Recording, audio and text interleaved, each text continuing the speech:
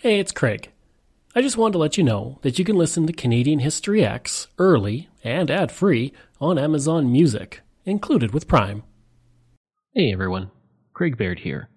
Before I begin today's story, I want to take a moment and ask that you check me out on Patreon at www.patreon.com/CanadaEHX. There are several tiers with great benefits, from ad-free content to t-shirts and other cool stuff. And I have plenty of wonderful merch in my store, and the link is in my show notes. As well, if you're a fan of Canadian history, make sure you check out all of my shows, from John to Justin, Canadian History X, Canada, A Yearly Journey, and Pucks and Cups, along with Canada's Great War. And don't forget you can also donate directly to the show at www.canadaehx.com. Just click donate. It helps keep this show going. Okay, on with the show. 8 men and 1 child sat in a boat, staring at a ship that was slowly disappearing over the horizon. They'd spent the winter on that ship, stuck in the ice. The crew grew angry as they waited to be released from the icy grip of the water. But for the captain, there was only one thing he had in his mind: finding the Northwest Passage. It was all he thought about, and as soon as the ice freed the ship, he was ready to embark on that quest once again. Unfortunately for him, his crew were not about to spend another winter in the ice. As he planned a continued journey west for the passage, a journey that would have absolutely ended in failure, his crew conspired against him. It all led to this moment, as he sat in a boat with his son and 7 sick men, watching his ship sail away. The man was Henry Hudson, cast adrift in the bay that bears his name to this day. The crew of that ship, looking back, were the last ones to see Hudson, his son, and those men alive. Or were they? I'm Craig Baird, and this is Canadian History X. Henry Hudson was one of the most famous explorers in history. I could create an entire episode about Hudson, and I probably will in 2024. But for now, here's the Coles Notes version of his life. Born in England around 1565, very little about his life is known. He does not enter the historical record until 1607, when he was already an experienced sailor, having been commissioned to lead an expedition to find trade routes across the North Pole. On May 1st, 1607, Hudson sailed with a crew of 10 men on the Hopewell, and they reached Greenland on May 13th, following the coast until May 22nd. During his voyage, he saw many whales in the northern waters, and this spurred other nations to send whaling expeditions to the area. In 1608, Hudson once again journeyed to North America, exploring parts of the east coast of Greenland. After those 2 voyages, he went south for his 1609 voyage, exploring what is now the northeastern United States and parts of the coast of Nova Scotia and New Brunswick. On August 4th, he reached Cape Cod, and September 3rd he found a river he called the North River, but which now carries the name of the Hudson River. Traveling up the river, he reached as far as present-day Albany. On September 23rd, he returned to Europe, but already began to plan out his next voyage, to find the Northwest Passage in 1610. With the backing he needed, he took the Discovery on his voyage, reaching what is now called the Hudson Strait on June 25th, 1610, on the northern tip of Labrador. He followed the coast and reached Hudson Bay on August 2nd. Due to the size of the bay, many of the crew believed they had found the Northwest Passage. Exploring the bay, the crew became trapped in the ice in James Bay and spent the winter ashore. In the spring of 1611, the ice cleared and Hudson made plans to continue exploring Hudson Bay with the goal of finding the passage. His crew were very against this. At the time, they had only 2 weeks of supplies left. For the crew, they wanted to get to Digges Island, where millions of birds were seen, and they could restock their food stores. They began to conspire to mutiny against Hudson, leaving him in the bay and returning to England without him. In June of 1611, they made their move. The leaders of that mutiny, according to a journal kept by the ship's navigator, Abacuck Prickett, were Henry Green and Robert Jouett. According to the journal, the men who went with Hudson were either sick or loyal to him. Prickett had attempted to convince the other mutineers to not go through with the mutiny, but they did not listen. The mutineers also provided Hudson and the men with clothing, powder and shot, pikes, an iron pot, food, and other items.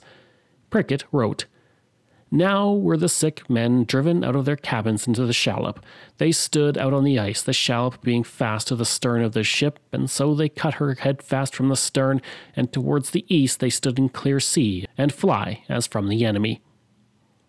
Following being cast adrift, Hudson attempted to keep pace with the Discovery by paddling the oars, but eventually the men on the Discovery chose to unfurl the sails and leave Hudson's boat far behind them. Hudson, his son, and the 7 men were never seen again. The 7 men who were sent off in the Hudson were John King, the mate and previously the quartermaster, Thomas Woodhouse, who was the scholar and mathematician that was recommended by Sir Dudley for the trip. When he was sent out on the ship, he begged for the mutineers to take his keys and belongings to save his life. He was sick at the time when he was cast away. 2 other men were Andrew Ludlow and Michael Butt, both seamen, and Adam Moore, another seaman. Butt and Moore were sick at the time they were cast adrift. Another 6th seaman was Sirac Fanner. Lastly, there was Philip Staff, a carpenter who chose to go with Hudson. He took several things with him to help build if need be. The first expedition to find Hudson was conducted 1 year later in 1612 by Thomas Button. Another expedition was conducted by Zachariah Gillam between 1668 and 1670, but nothing was found of the lost men.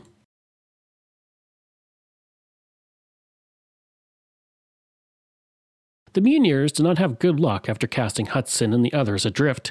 At one point, attempting to shoot reindeer, they met a group of Inuit who killed 4 of the ringleaders in the mutiny. Only 8 of the 13 mutineers made it back to Europe, and all were arrested in England and put on trial, but given no punishment. So what happened? One theory suggests that Hudson was not cast adrift, but was instead murdered. The accounts of Prickett may be biased since he knew they would be tried for mutiny when they returned to Europe, and he would want to put the mutiny in the best light. The fact is that the men were tried for murder, but acquitted of it. But there is still evidence to point towards murder. One such bit is that when the ship docked, bloodstains were found on the ship and letters that showed the growing rift between the captain and the crew. All of Hudson's possessions were gone as well. Now, if he was marooned by his crew, there is no reason to think that Hudson would not survive initially. He was a tough and determined man who was an experienced sailor and explorer. At the time of being abandoned, Hudson and his small crew were no further than 75 kilometers from shore, something that could have easily been navigated by Hudson. In addition, they were set adrift on June 23rd, well into summer, increasing chances of their survival. So let's look at the possibility that he did suffer mutiny and had to find a way to survive. In 1631, Captain Thomas James found the remains of a shelter on Danby Island, and since the ship's carpenter was one of the men marooned with Hudson, it's possible that he helped build a shelter to protect the stranded men for the cold winter. According to his report, there were several sticks standing in the ground with chip marks from a steel blade. One Inuit legend talks about a small boat that was found in the water, filled with dead white men, but one living boy who may have been John Hudson. They didn't know what to do with the boy, so according to legend, he was tied outside with the dogs. Cree oral histories speak of a group of white men with bloated faces and limbs who arrived on their shore. They called the leader Firebeard because of his red hair. He apparently married a Cree woman and had children with her. Another legend, one that is much more famous, is the Hudson Stone. According to the legend, the abandoned men were captured by the Indigenous and enslaved for a time. They eventually found themselves in the Ottawa River Valley, where they eventually died or were possibly killed. A stone was found in the region in 1959 that had the markings of H.H. Captive 1612. If that is the case, it means that the men were captured and kept by the First Nations for 2 years at least. But it should be pointed out that the archaeological studies to authenticate the stone are lacking somewhat, so it could very well be a hoax. There are other bits of information that lend more weight to this theory, though. Samuel de Champlain was in the area of the Ottawa River Valley in 1613. While in the area, Champlain found that the Algonquins had enslaved an English child, who they said was the survivor of a wreck in the Northern Sea. They wanted to make a gift out of him, and this inspired Champlain to journey up the Ottawa River in 1613. Could Hudson or his son have made that journey so far south? Well, he was marooned in 1611 and would have arrived in the area by 1612. Going from Hudson Bay down to the Harricana River to the Ottawa River to the Deep River is possible in that amount of time. But yet, there are still other tales. According to a resident of Fort Frances in the 19th century who had spent winters at James Bay, the Indigenous people of the area told of white men who had come to the bay long ago before the big company, the Hudson's Bay Company, ever existed. They apparently lived with the Indigenous people and adapted to their culture and even took Indigenous wives and left descendants with red hair. Of course, there are rumors that Hudson never made it into the boat in the first place, as I mentioned. So what happened with Hudson? Well, the thing is, We will never know for sure. I hope you enjoyed that episode and our look on what happened to Henry Hudson. Information comes from Live Science, Beaver Magazine, Ottawa Rewind, Henry Hudson, Aftermath and Notes, Wikipedia, The Adventures of England on Hudson's Bay, Maclean's, Ottawa Journal, and Vancouver Province. If this is your first time listening and you like what you heard, please take a moment and give us a 5-star review to help other people find these amazing stories. And there are so many you can sink your teeth into. We also love hearing from you, so if you have a show topic you want me to cover, email me at craig@canadaehx.com or stop by my website and social media. I'll include all of those links in the show notes.